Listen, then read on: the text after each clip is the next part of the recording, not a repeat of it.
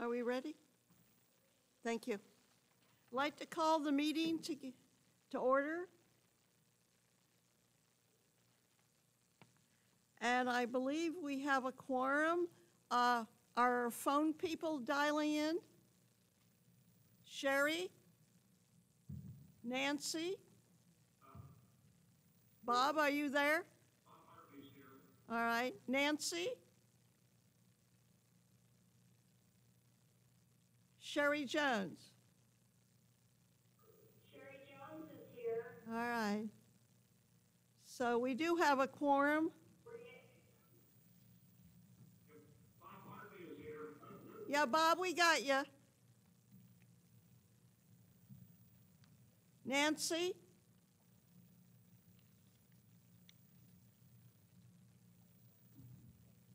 So I believe Nancy is the only one we don't have accounted for. Check our roster.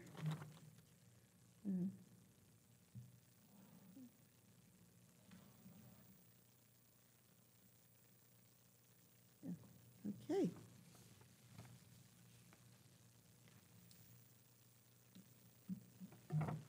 Our first order of business, we do have a quorum.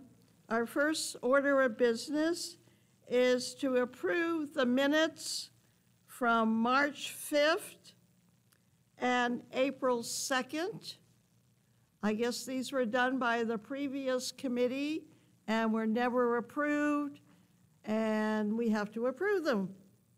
So hopefully you have looked them over, and do we have any corrections or changes? Otherwise, we'll move for approval. Hearing none, they're approved. All right.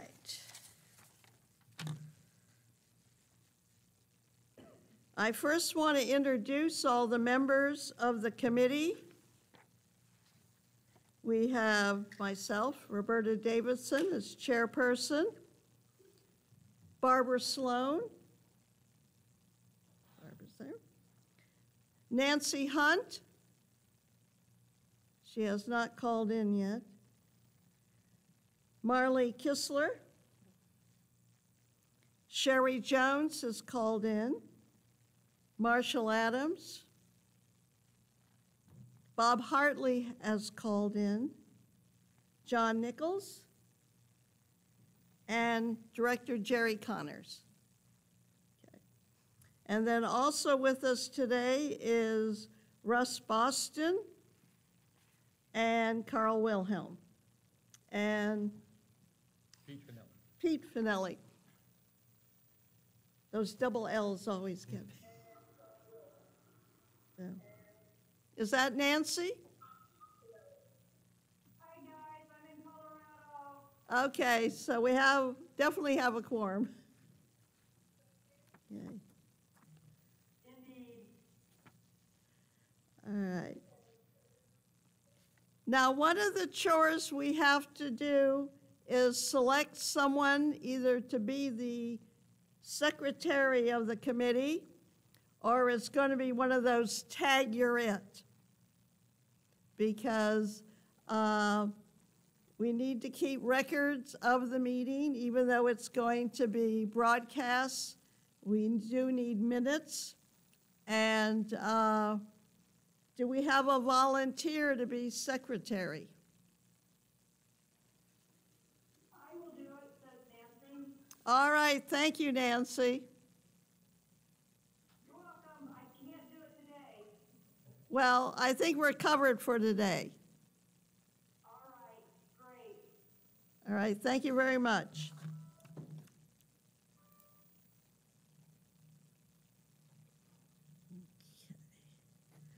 All right, moving on.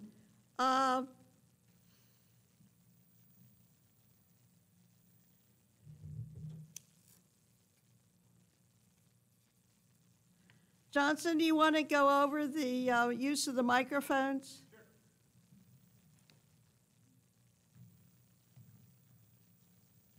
Good afternoon, everyone. I'm Johnson, new tech person. So the conference mics you see in front of you with the gooseneck, they're on a push-to-talk system.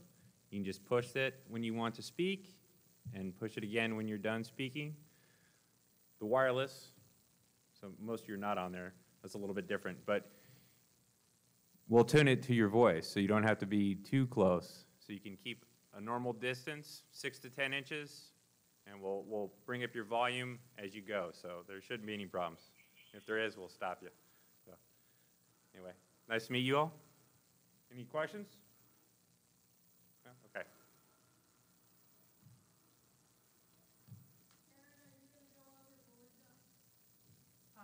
No, it's simply been provided. It's simply been provided.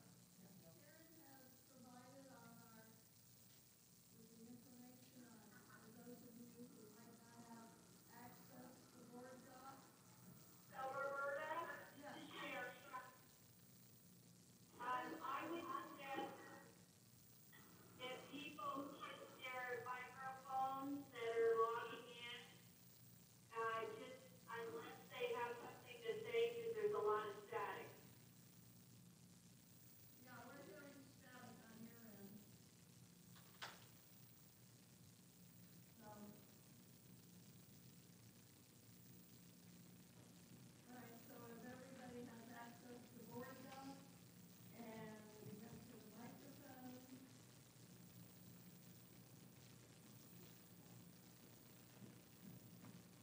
So is everybody set administratively?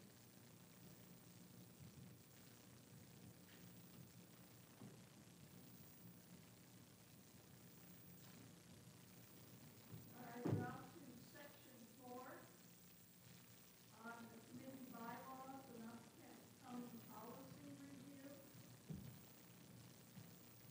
Does anybody need copies of what the policies are? No.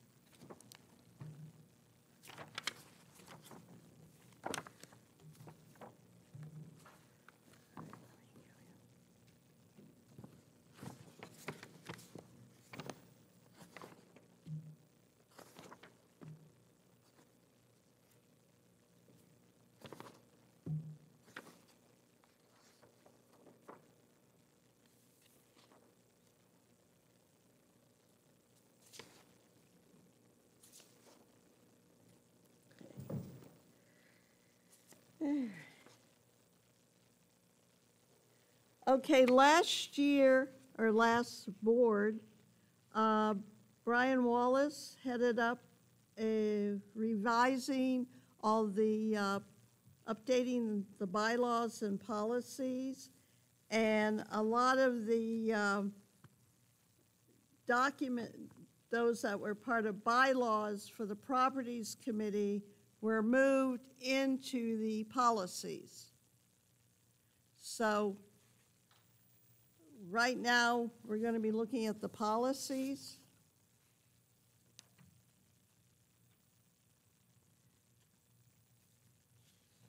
And this describes pretty much what the committee is responsible for.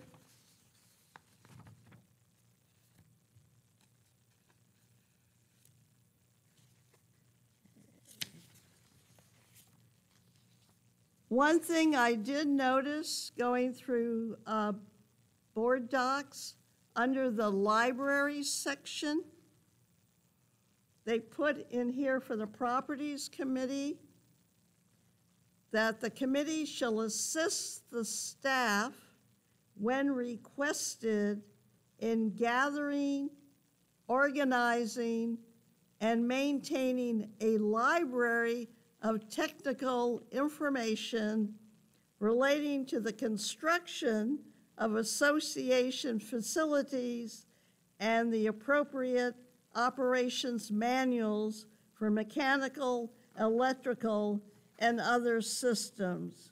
I'm assuming, Russ, that should be removed. Yeah, that happened about 15 years ago, maybe even more. So that's, yeah, that's a little stale.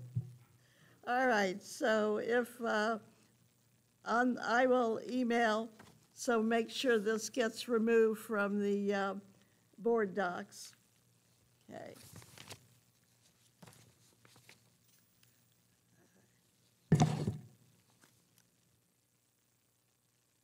Right, the next is role and goals of the Properties Committee.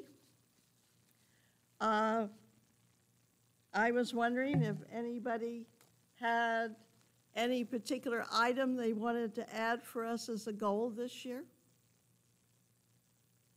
Or we can have it carry over to next month and work on it at that point.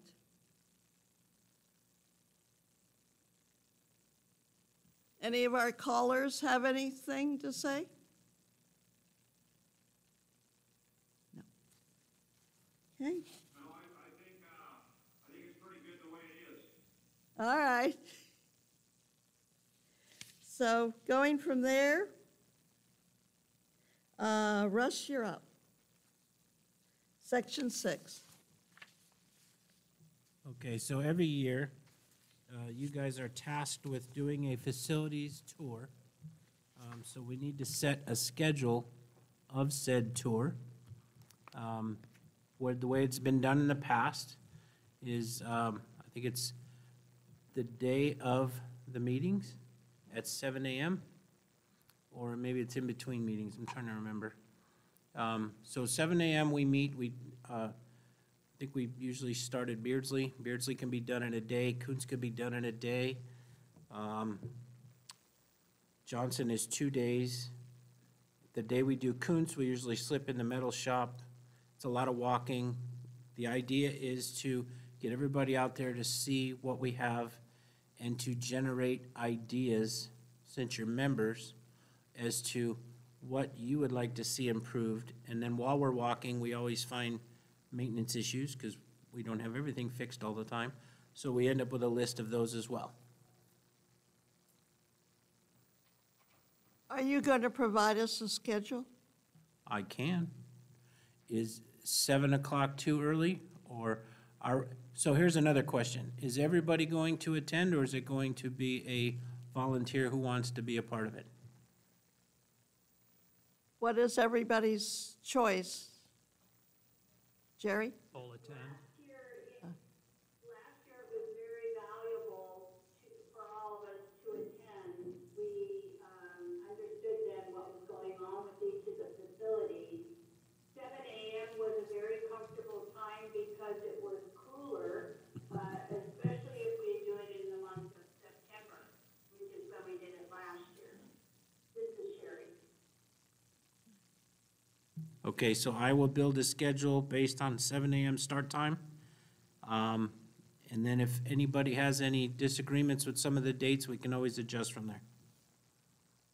So we're still going to do Kuntz? I have something to say because I won't be back till about the last week of September.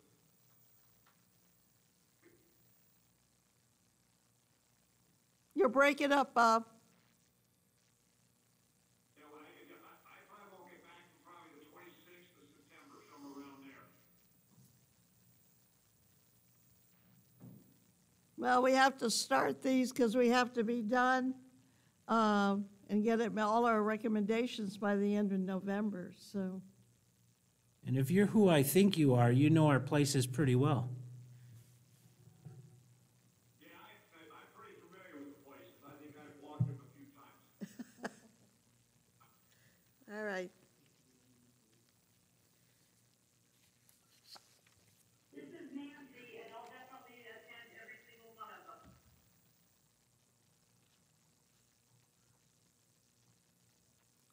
I guess my question is, what dates are we looking at? Well, Carl has to set, Russ has to set them up. Yeah, let me look at last year's. I'll shoot that out to everybody, and we can make adjustments from there. How does that sound? Sounds good. Thank you.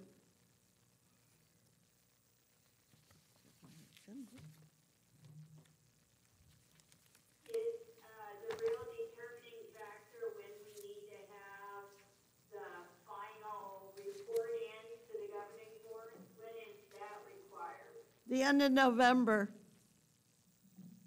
Correct, George? So we, yeah, so last year was in September, but maybe moving it towards October if there's more participation might be meaningful.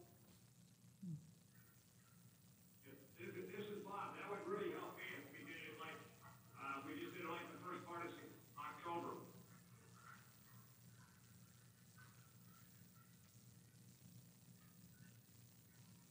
Russ, does that give us enough time? We'll just have to do more days during the week. That's fine with me if that works for everybody else.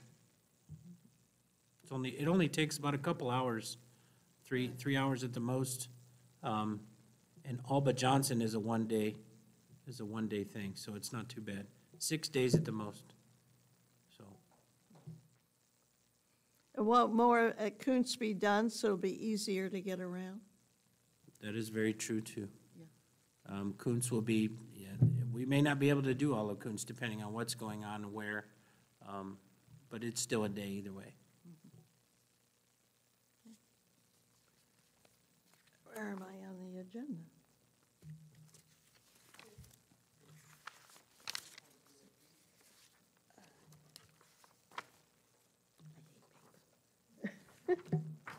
There.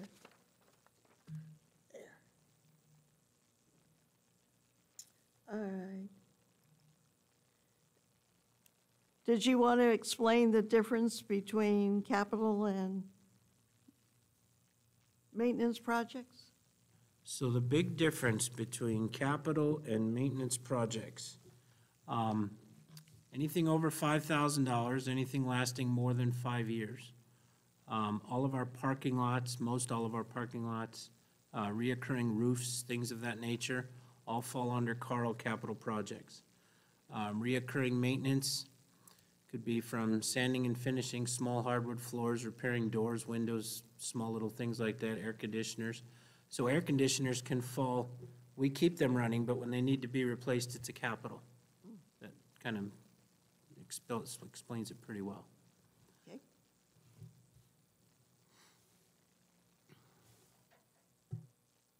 I'm not sure what they mean by reporting timetable. All right.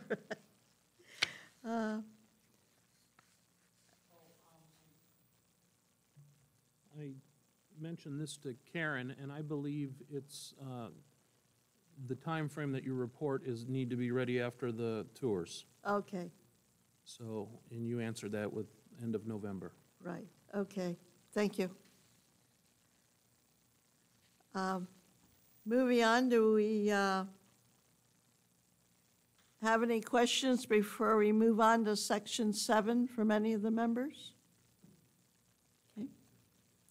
Okay, moving on to section 7, update on facilities, capital projects. Russ, you want to start, or Carl? I'll go first. All right. My report is from May 2020 through to today's meeting on capital projects update. I'll also share with you some carryover project schedules and some upcoming project schedules. From R.H. Johnson, the tennis ramp deck surface renovation was completed on 5/27/2020. We completed the ARC building exhaust system installation on 5/27/2020. The Memos Cafe gas line project was completed on 7/31/2020. And the Sports Pavilion North Entry flooring replacement project was completed on 7/7/2020. Moving on to Kuntz, swim and fitness spa room remodel was completed 7/23/2020. Directional signage installation was completed 6/30/2020. The art room accordion partition replacement was completed 8/4/2020. And you'll also note that on my report, you'll see the difference of what budget year those projects were listed in. Either the FY 19-20 carryover or the current FY 2021 budget that I'm working in. At Beardsley, the Arts and Crafts Building flat roof restoration was completed on 8/20/2020. The Sagebrush Photography Club and Ops Office flooring replacement was completed on 8/27/2020. Moving over to Palm Ridge, the Activity Center lobby hallway carpet replacement was completed 8/19/2020. The Activity Center Summit Hall hardwood floors, screen and ceiling was completed 8/21/2020. Next are a few of our golf course projects. Grandview crooked putter flooring replacement was completed. Echo Mesa, Grandview, Trail Ridge, and Deer Valley course front and back 9 restroom roof restorations were completed on 5/22/2020. And then finally, just recently, Pebblebrook, the driving range electrical project was completed 8/26/2020. We also have capital projects FY 19-20 carryover project schedule that I'd like to talk about. We are currently still working on the Kuntz master projects, of which includes the parking lot, fitness weaving quilters addition, the storage room addition, the courtyard improvements, and these projects are tentatively scheduled for a completion around September 30th. The Kuntz Swim and Fitness locker room showers was a facts and findings project added to the Kuntz master projects and is also tentatively scheduled for a September 30th completion. The R.H. Johnson Large Dog Park renovation, the project tentatively scheduled for October 31st. Just a little information here is I have approximately 5 weeks of construction, irrigation installation, and planting installation left in my schedule.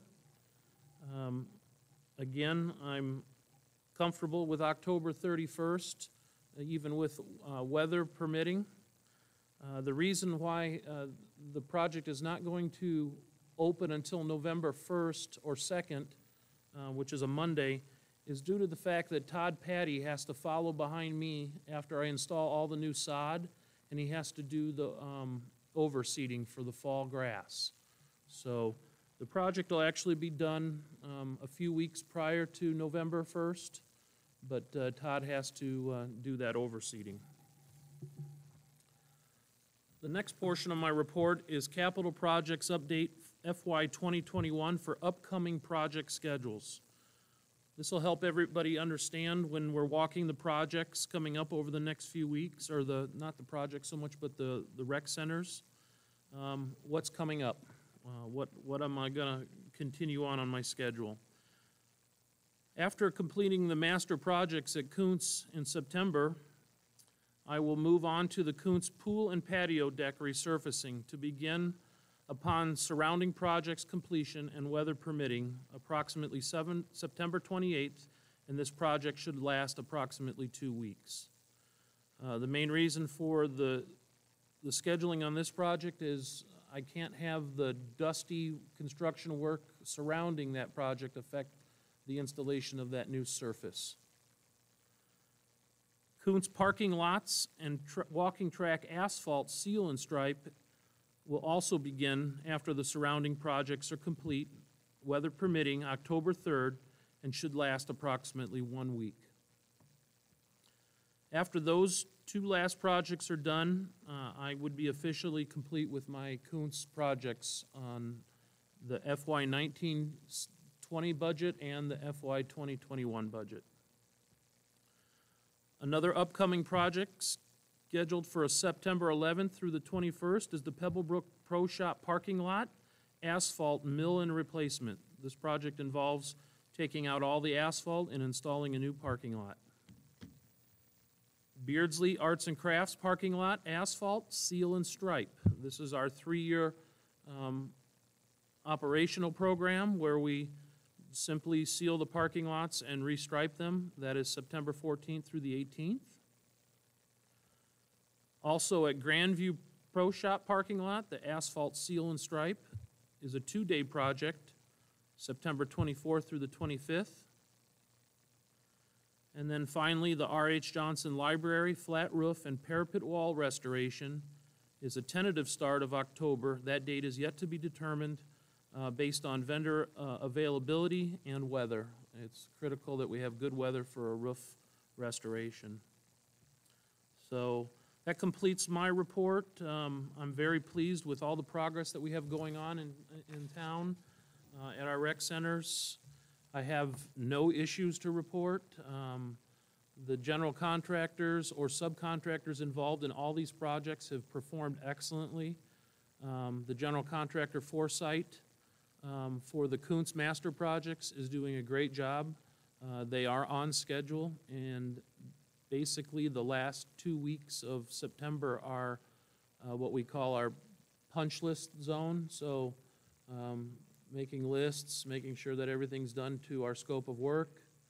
And I also discussed with both the Weavers Club president and the Quilters Club president, who meet with me regularly because, you know, these are their future rooms. They've done electrical walks to make sure that their requested areas of electrical and TV locations are placed in the right location. Any special requests that they had for these rooms, that I've met their needs and their scope of work. And I informed them that basically the first couple weeks of October would be their move-in time. And then based on what the rec center staff says about, you know, rooms being available with our COVID situation, their rooms will be ready for them to use. So, and that's my report. Thank you. Russ? Okay, so our list. So since the last meeting, we finished painting the guardrails, the flood canal crossings throughout the community. And as we did that, we found out that the flood control with the county was replacing them with different ones. So all of our nicely painted handrails went away anyways. Good communication. Completing the remodel of the golf studio at Grandview. For those of you that haven't seen it, it turned out really nice. We also installed new HVAC unit in the Crooked Putter, remodeled the kitchen, service counter, while we were closed during the COVID-19 closure. And Carl had the VCT towel replaced in the back of the restaurant, which had been lingering over our heads as to how we were going to get that done without shutting them down, so that all worked out well. We replaced 5 budgeted HVAC units in-house on Beardsley Arts and Crafts building in March, and then some of them were done in July. 12 budgeted units were replaced by vendor in April on the sports pavilion. We also patched all the woodpecker holes around Deer Valley Pro Shop, painted and installed metal mesh around the bump outs where the woodpeckers were making the homes. We also, once we found out that that worked, we also proceeded to do the same thing at Palm Ridge Arts and Crafts building, installing this metal mesh. So far it's working. We're making some slight adjustments, as we do have a few stubborn ones that refuse to go away, but we have made huge efforts as far as that goes, because Mother Nature was winning that battle. Also, we did sprinkler head replacements in the entire sports pavilion. That is about 95% complete. They ran into some scheduling issues with some leagues, so they're making some adjustments to finish that up. We completed drywall paint modifications to the Kuntz Swim and Fitness monitor station and lobby. So we're trying to find a home for Frank. We pushed the monitor station further towards the front entry door, and then his office will end up being where the old monitor station was. We completed the installation of new outdoor Beardsley shuffleboard courts, completed the restoration of Beardsley Aquatic shower tile and grout, which the guys did a fantastic job there. We actually brought the board, the last board through on a tour. It's just a shame we can't open it yet. Completed the restoration of the sports pavilion restroom tile and grout. Completed drywall and paint restoration of Beardsley sagebrush room. And constructed and assembled and installed all the COVID-related safety precautions, screens and such for the COVID openings. That ends my report.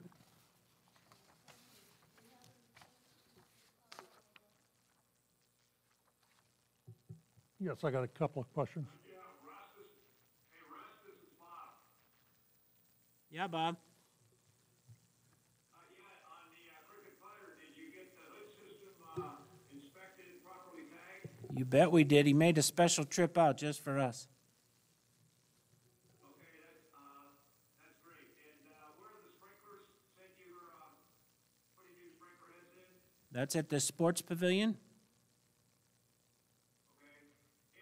And on this maintenance, how does this come down to, does it come down to us in the committee, or is this your people that are out there making recommendations on what needs to, like the drywall and stuff like that? How is this coming to you as far as it needs to be worked on? So some of it is requests, some of it is us, depending on what it is. So the sprinkler heads, for instance, we had one sprinkler head over the bowling lanes that gave away. I've had 4 since I've been here. Over hardwood floors and bowling lanes are the last places you want water damage. So our systems are 45 years old. They say they have a life of 50. So we wanted to, kind of get the heads up, run at it. So we're replacing them with the new styles that won't have these failures. Okay, very good, thank you. Okay, Carl? Yes, sir. Okay, last year we were talking about the metal shop. Has anything been done as far as planning is concerned? Good question, John. So I'm currently, have moved forward and have been working diligently on the metal shop project. The president and leadership of the club have been available, whether they've been traveling or not. So my beginning work July 1st was to take a full evaluation of 100% of the equipment, the electrical requirements, and the space utilization that all that equipment takes. I put that into a document to our architect so that he could provide that to an electrical engineer. And then we had final conversations about what size this building needed to be. Last year when we discussed it, I was very clear that we started the conversation with 2,800 square foot. I have been able to work with the architect, and we designed the building down to 2,600 square foot. Okay. We've also had our first Maricopa County pre-permit application meeting that happened 2 weeks ago. That was via web conference with all the leaders of county planning and development. They, by department, whether it's McDOT for streets, whether it's, the civil engineers from county, whether it's plan review for electrical, plumbing, and mechanical, all those departments come together in a room and take a look at our plan. And before we actually even draw the final plans for first review, they give us all of the pointers, make sure that we're not missing anything. Our plan is well accepted. The only complication that has arisen is the metal shop is 2 parcels. The current metal shop building is on parcel 1, and the parking lot is on parcel 2. Our square footage involves building onto parcel 2 by a few feet. So my first task is I have to get the 2 parcels surveyed and reclassified into 1 parcel, which is no problem, and that should just take a few weeks. So I've already engaged in agreement with the civil engineer and the grading and drainage engineer, and they will be making a new set of site plans for us beginning anytime now. And so the next step in the process is receiving that new documentation, and the architect next week, we have his agreement as well. I will sign that, and we'll start him on actually making the official documents to turn into the county. So Hey, that sounds pretty good. Good start. Russ, I had a question for you. The center divider out here, I've been noticing for the last 6 months to a year that people have been pulling bushes and cactus out. Is somebody going to be replacing that or redoing it? That's not me, John. Who's doing all That's that work? Todd, that would be Todd Patty. Todd Patty's So doing I it. couldn't even begin to answer that question. I don't know if his people are doing it or they're being, I don't think we're having any theft there, if that's what you mean. No, I don't think it's theft. It looks intentional. Yeah, I'm not sure. Okay. That's, the only thing that I'm in charge of that grows is mold. How's that? Okay, And mold is unwanted on buildings, it's my problem. okay. So if it's green, it's Todd. Okay, George, do you know anything about it? John, what was the question? Because I'm really not paying attention when you talk. Well, I was talking about the center divider out here that they've been tearing up all the plants, the cactus and the bushes for the past 6 months. On Arch Johnson? Right. On Arch Johnson? Unfortunately, that's not our property, and we have nothing to actually do with what the county's doing in and out of there. It really is, we have nothing to do with it. Even though we take care of it, our prides take care of it, what goes on there is totally the county's problem. Okay, so I probably need to talk to Todd to find out what's happening between. I know a little bit about what's going on out there in the islands. What it was is that they have taken out a lot of the dead stuff and also the stuff that requires a lot of water. And that was done by the county. And the county will start probably in November to start to replant. Pride has already selected the plants. I think they have 4 islands that are going to be replanted, I think starting in November. A lot of it's going to depend on when the heat starts to come down, so it's a better time to plant. But those will be replanted, and that will be done by the county, and then Price will do the maintenance on them. Okay, Do we have any other questions? For, Carl and Russ, things have gone really smooth through this whole building process up at Coons, I know. And that doesn't come from no work. And so we appreciate what you guys have done. It's tough. But it seemed to me that everything just went very, very smoothly. Marshall, like I said, too, a lot of the credit goes to the vendor that we selected.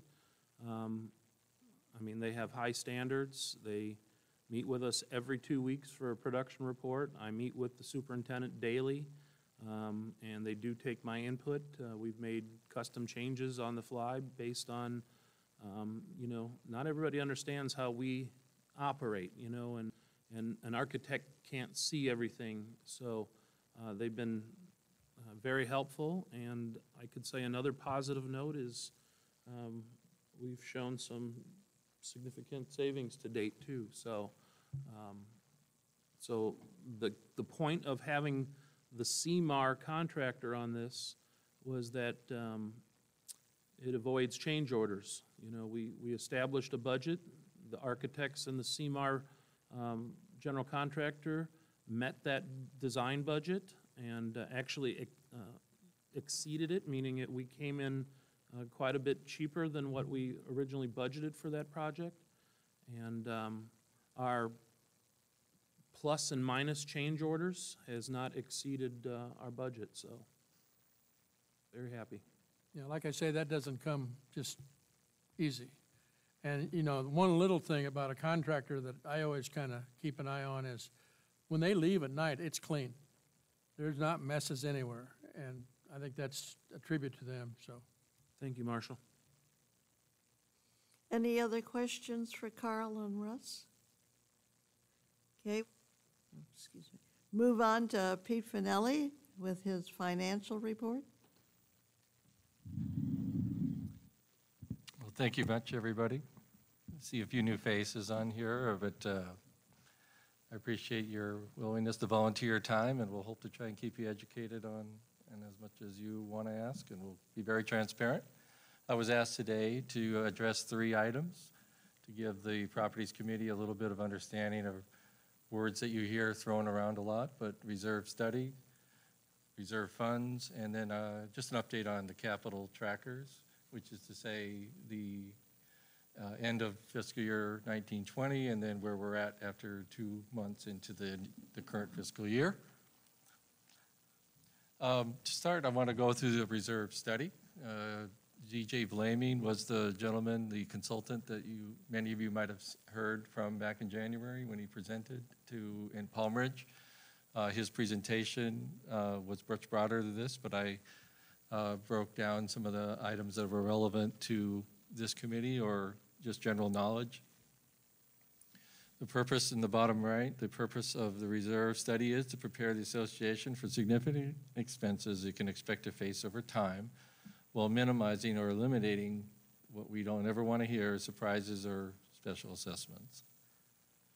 And so 3 components of a proper reserve R&R replacement capital spend have 3 kind of compositions to it. We start by what are the items that are considered to be on the repair and replacement list. And certain criteria that we incorporate into the 12 or 1,300 line items that are on the reserve study are useful life. All these are on there, predictable remaining life, and are they above a minimum cost, which Russ alluded to a few minutes ago is $5,000 and a 5-year life. I think the depth sometimes is not really understood by a lot of people of what a reserve study is for an association as large as ours. And sometimes just by listing items, it somewhat can stagger you as how many items are considered at any given time. Golf courses, there's about 600 pieces of equipment alone for those. And then, of course, some of the more material things such as irrigation and wells and pumps are carried in a whole nother category of consideration. The sports pavilion with its significant presence on this campus. Rec centers, I'm only highlighting some of the more material items, but pools and the theater and fitness equipment. You get into some of the rec areas and courts, and you can see those up there. Carl's, numerous asphalts, components, whether that's parking lots, and of course Todd for some of the cart paths. Vehicles are all over, landscaping that we have now for the CC&R, maintenance. And as he alluded to, there's over 200 HVACs, floorings at every single location, or every place we make a document of the floor plans and make sure that they're all on a grid to be replaced at a prescribed time. And then and you guys know this, that's what your purpose is so valuable, is to assist us in assessing the reserve study does not become the budget. That's a commonly misunderstood conception. It spearheads us to consider it. And then you guys have a very important part in assessing whether you agree with the decision to move forward with some of these replacements. Again, that's just a highlight that less than 5,000, and we don't consider any of that for reserve study policy.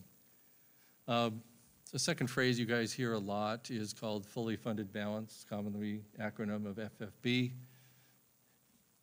A real nutshell is, take the top 2 lines, this is in a nutshell. So first of all, the acronyms: useful life, remaining useful life, cost, and the fully funded balance. So in this particular complete example, this has nothing to do with rec centers of Sun City West. The first one said that a $4,600 current cost had a useful life of 5, and it's up against its remaining useful life. So to fully fund the replacement of that, your $4,600 would expect to be in the reserve funds. This pool resurfacing is at the half-point life. 10-year useful life, it's halfway into it. Current cost is $10,000. You would expect to have 50% of that. So in a nutshell, that's each individual one is broken up, as is our 1,200 line items, and each then aggregates to this fully funded balance. And in a second, I'll get to our number, but that's in a nutshell how that FFB component is calculated. next one is the actual funds and the reserve fund strength. And so a second ago, you heard me say reserve of the fully funded balance. So in that previous example, 154,000, if you had 100,000 in your reserves, then 100,000 into 154 would be your reserve fund percentage. And of course, we have different numbers, which I'm going to show you in a few minutes. And right here is a broad scope assessed by over 25,000 different HOAs done by the company with which the consultant has performed over the last decade. And over time, they basically say, what is your risk of a special assessment? And those that have a 20% or less fully funded percentage, you run as much as a 60% likelihood of having to do a special assessment for something unanticipated. Between 20 to 70%, the percentage goes from 20 down to a low of just barely over 5% to 3%. And then, of course, those that have 70% or more are very, very unlikely to ever have a special assessment. Then this looks kind of similar, but it's basically the same data down here, but it basically says that the first one that had 0, over the course of 25,000, 8% of them have had they don't do any reserve. 10% have 10% established in the reserve. So 8 plus 10 plus 12 for these first three means that approximately 30% of HOAs around the country of these 25,000 have very poor reserve policies for their replacement. Go to the other side then of essentially 10 plus 10 plus 10 plus 10, like 30 or 45% of people are in the middle in terms of perceived strength. And then these approximately 6 plus another 15, 20% of them are in a very, quote, ideal position. That's the end of that one. Then I'd like to move to our second slide is a little bit more on the actual components of the funds. So that last part was a reserve study. And now, how are the capital reserves funded? Many of you have heard this, and some of you sit on BNF, so it's probably old news to you, but it always helps to reinforce it. We have 3 current methods for our funds into the R&R and for new capital. We get that off of the approximately 27 million that exists as of June 30th. Dividends on the equities, interest on the CDs, money markets, or bonds. The APFs are $3,500 for every home sale or title transfer that exists. And then by policy, the operating income over the operating expenses by policy is to be funded into the reserve funds at the end of the audit period. Real quick snapshot as of June 30th. We hold about 3.7 million in liquidity, money market and CDs. They were earning about 1.5% a year ago. Now with the Feds going to pretty much a 0 percentage, they're getting about 0.5 or 0.2. So they are used to retain any immediate opportunities that may emerge. Vanguard, a lot of people confuse this. They think Vanguard is the reserve funds. They are a huge component of it, but they are not the entire component of the reserve funds. But they hold board-specified requirements. The 2 or 3 components that are, this isn't very easy to pick out what our equity is and what our bonds, but by policy, we afford a 60-40, 60% bonds, 40% equity distribution. We also make sure that we're not invested in any one particular fund. By policy, it cannot exceed 20%. And they all have to be an index fund, so they're not out stock picking. This essentially means you're more following the market than you are driving in any kind of Vanguard picking a stock and saying we want to put that into it. So as of last year, we exited out of Vanguard with about 21.8 million. This is a point that I always like to point out is that There is some downside principal risk. There's no doubt about that with equities and even some bonds, but the investment earnings of about $592,000 would have been on the same 23 million would have been probably in the $200,000 range had it been sitting in a 0.5 or 1% CD. So over time, typically these growth opportunities play out to hundreds of thousands more of actual return. And this year, even though there's a lot of perception that the market hurt us, the reality is it did not. As of January 31st, we were in a position to be about $1 million ahead of June 30th, 2019 balance. It was only then in mid-February when some of the COVID impact, these funds did drop to about 19 million. So there was some consternation on that, but they have recovered. And as of this date, they're actually up to 25 million as we speak this morning. One kind of benefit that was gained, and you never want to, ever say this was a good thing, but on February 23rd, that's when some significant impacts started to hit the market, 1,200 point moves and things like that. By our own policy, we have to retain that ratio of 60-40 anytime it moves out of that ratio. So Vanguard has as its mandate that if the equities dropped, which they did, then it suddenly became a 65% bonds, 35% equity ratio. So by policy, they bought some of the equities and sold off some of the bonds, bought the equities when they were at their absolute low. And so the equities have now outperformed, from mid-March back to where they are now. So the association gained about several $100,000 by that timing of the rebalancing. So doesn't always mean it's going to work to your favor, and I certainly would not prefer such big swings, but we are in this for the long haul, and that's why I believe in a second you'll see that I think it was a wise strategy to take some of those moves. And this is the slide I really wanted to point out. This is the position down here, that a very conservative posture, nothing wrong with that, 90+% of HOAs, either by state mandate or other of their own, put their funds into very preservation of principal type vehicles, whether that's money markets or CDs. This association chose right here to move less from the bonds and CDs into more of the 60-40 equity and bonds type relationship.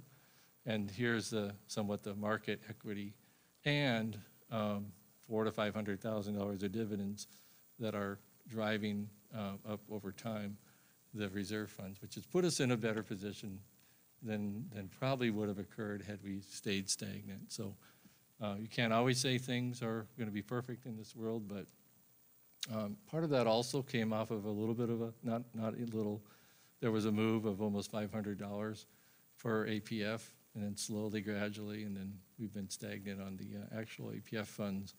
But in spite of that, the tailwinds of the equities and investment of the funds has worked to our favor. For those that are interested in such market forces, Vanguard, by policy, presents quarterly. And just on the board, you'll see that they are scheduled to present on November 3rd at the first BNF for that month. This is a little bit hard to read, I understand, but basically the reserve funds, as they existed as of June 30th, 2019, the year passed, we had about 3,995 of APFs. The investments I told you earlier was about $1 million. There's some of the funds, and then, the dividends.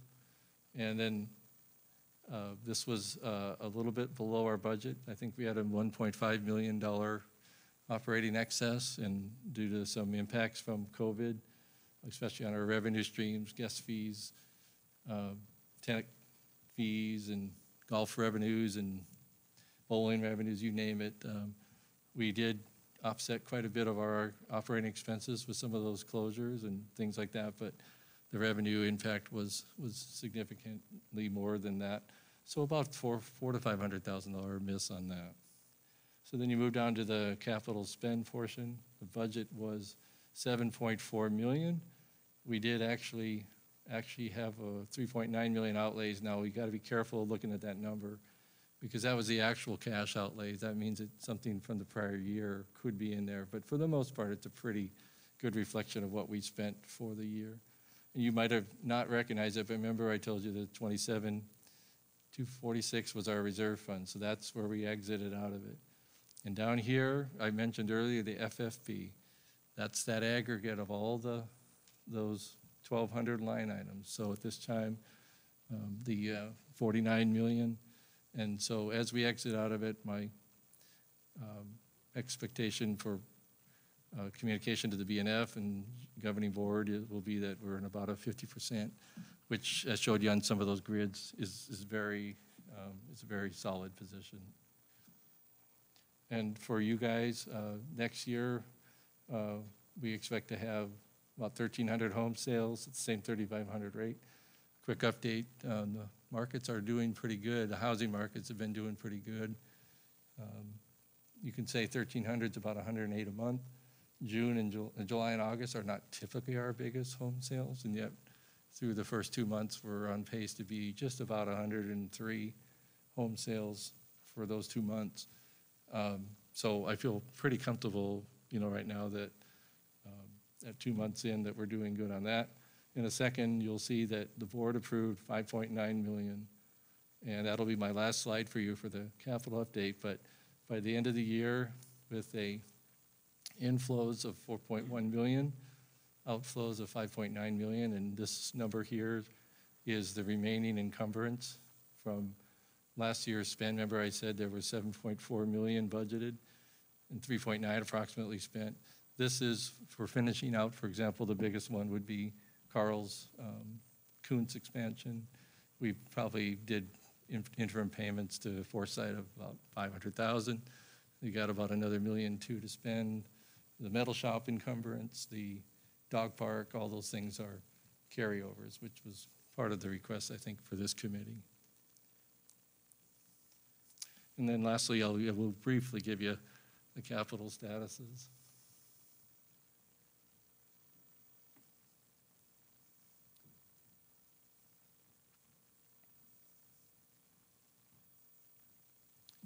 Thank you. So to summarize, I've kind of said a lot of these. We have really good, I think really good news to say to the properties, to the governing board, to all the association members. $7 million was budgeted. $234,000 at a minimum was saved on projects of the bids that came in versus the budgets. And a lot of that was not just some kind of conservative posture on the bids. There was a lot of work done by in-house efforts that saved the association a lot of money. Then there were some items that were eliminated.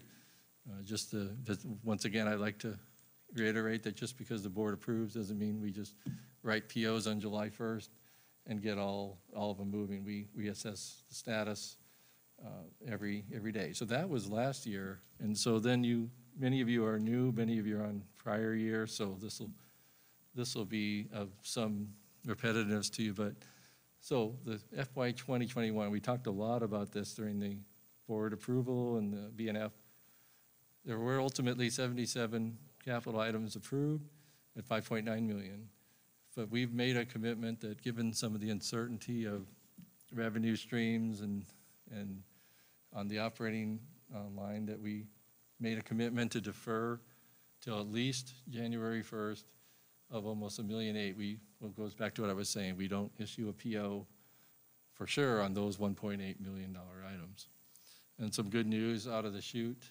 24 now have been issued a PO, and we've actually issued about $2.4 million, but it's kind of hard to explain this next part. Some of these items for Todd, for example, Todd Patty will have almost $1 million of equipment, but he doesn't go out and order them all on day one either. So until we actually know whether or not a project is materially complete, then I don't put it into this completed or in progress status. But for the about 1,240,000 has had almost 99% assuredness on those. We've already elicited almost 169,000 of savings on what was in the budget versus what the price point came in on the capital project. And then I won't expect you to read this. This was 2.5 million. Like I was saying before, this was the encumbrance from the prior year carryover, almost 1.3 million for Kuntz. There's the metal shop, large dog park, all those things I was mentioning. So I'd say to any of you, my door is always open, and to the association members at large, anytime anybody wants to chat about this or get a lower level of detail, I'm open anytime. This is also published as part of our monthly financials within the Rec Center website. So that concludes my thoughts. Thank you, Pete. Do we have any questions, Jerry? Any questions? Barbara?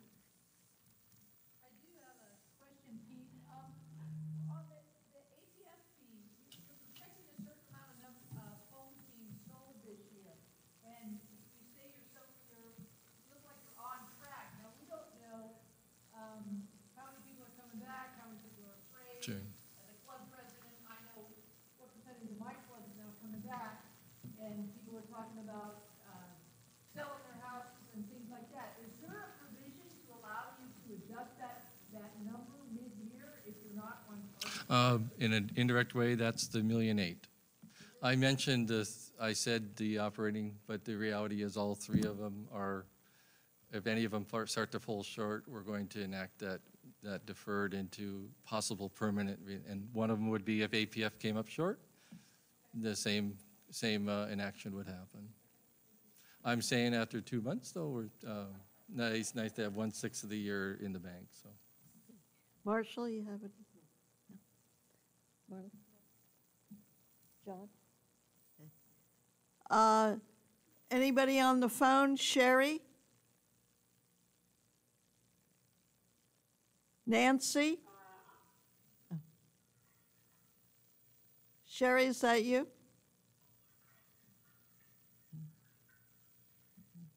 This is Nancy, and I didn't have any questions, but I'm looking at numbers on a small phone. The numbers look pretty small.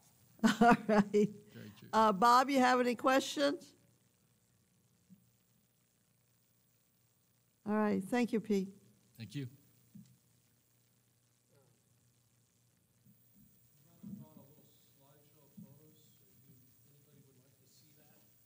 Pardon? I brought a small slide presentation of photos of products. If anybody would like to see Sure. that, that's up to you. Go ahead.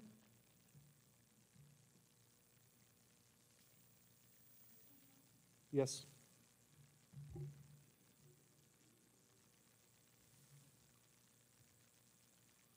So these are FY 1920 and 2021 capital projects, pretty much following the report.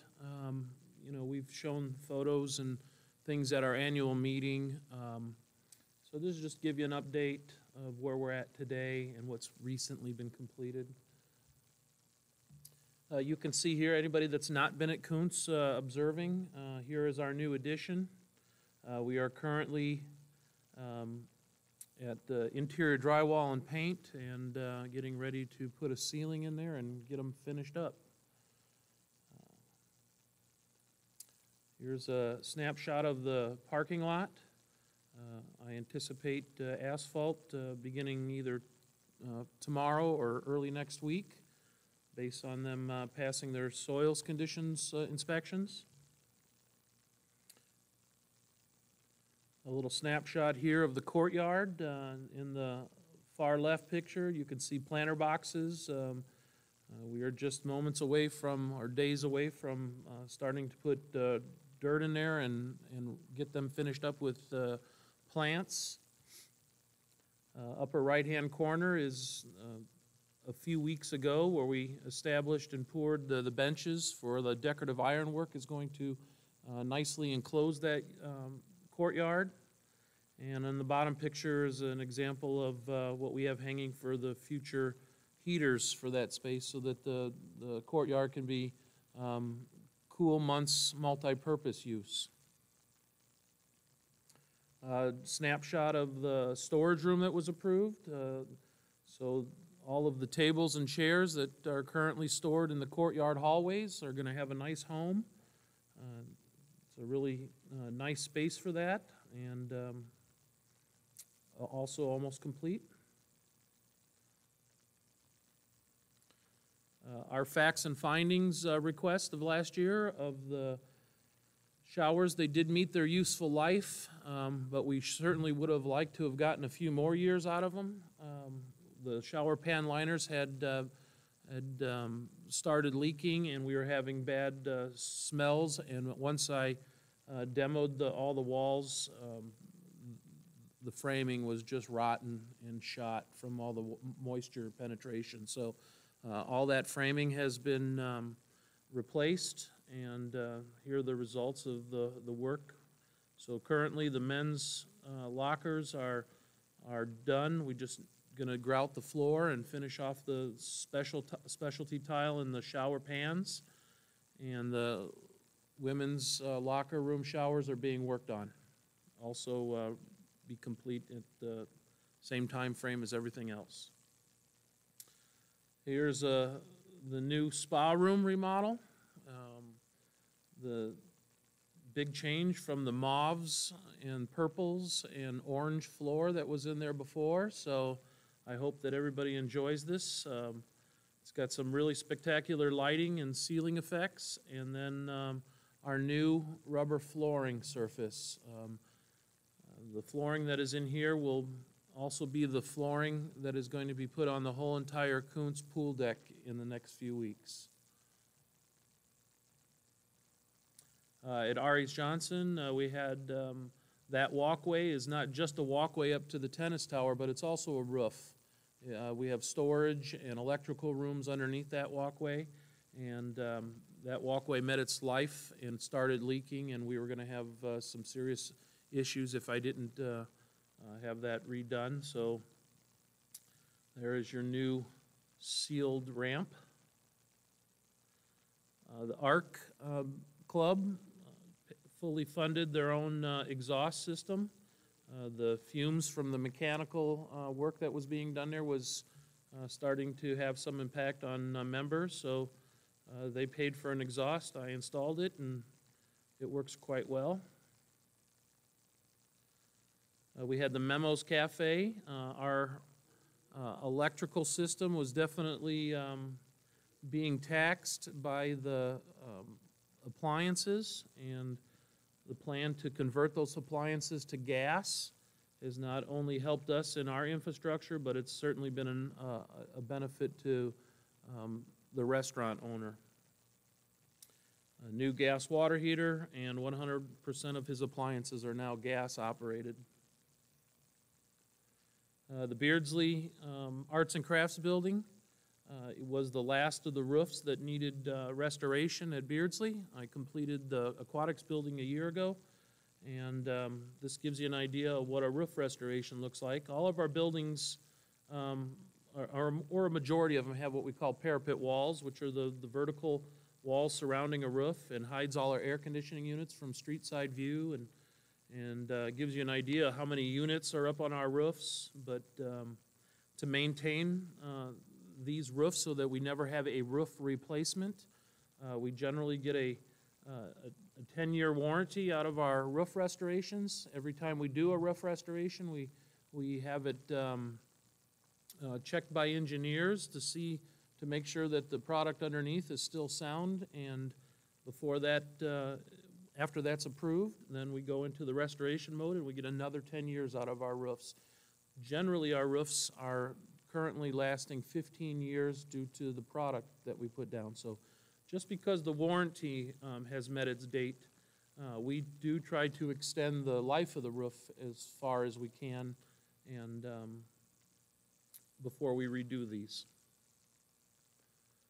We did some flooring projects at Beardsley. This finishes all the craft rooms at Beardsley that have old LVT or VCT flooring. And these pictures here are the Sagebrush Room and the Photography Club. Last year, we completed card rooms 1, 2, 3, yoga,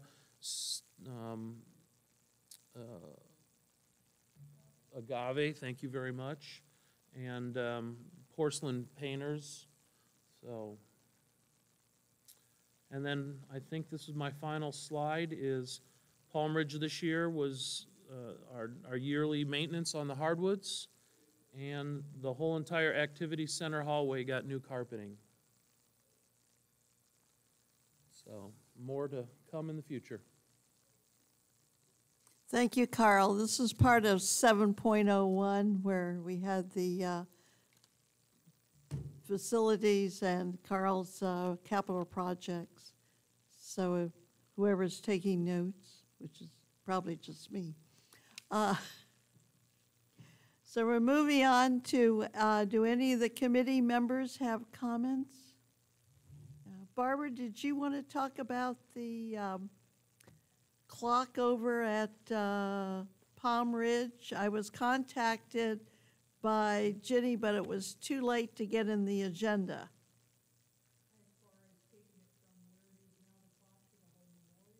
Yeah, the memorial part, we have to approve something with that.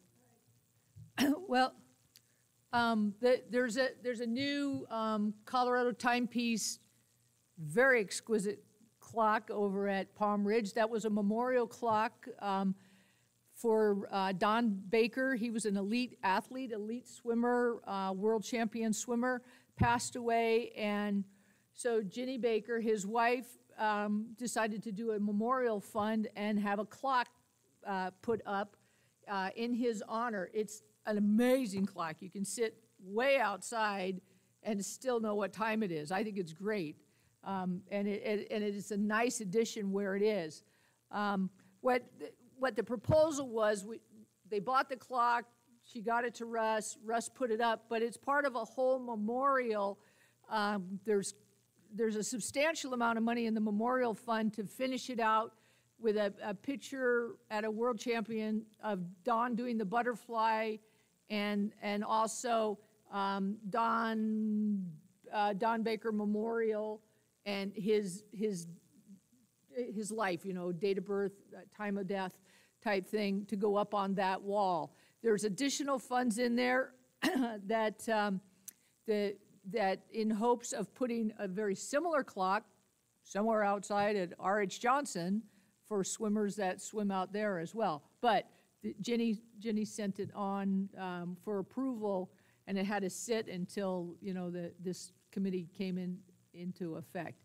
So there is, at this point, there's no cost to, there's no additional cost because the memorial fund is paying for it, except y'all have to install this stuff, correct? Right. The only thing that needed to happen next is it needs to be presented to property so they can vote yea or nay. Yeah. And we'll have that on the agenda for the next meeting on October 1st. Perfect.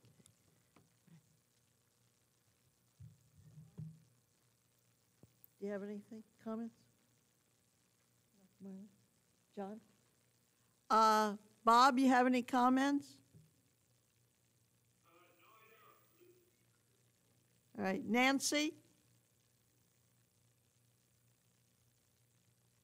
Sherry? No comments other than thank you for all the hard work on the project. You know, Carl, you're doing awesome on that Coops project. And again, my kudos to the rec center staff for all their hard work. Do we have anything that has been emailed in? Madam Chairman, there are no comments from the outside. Thank you.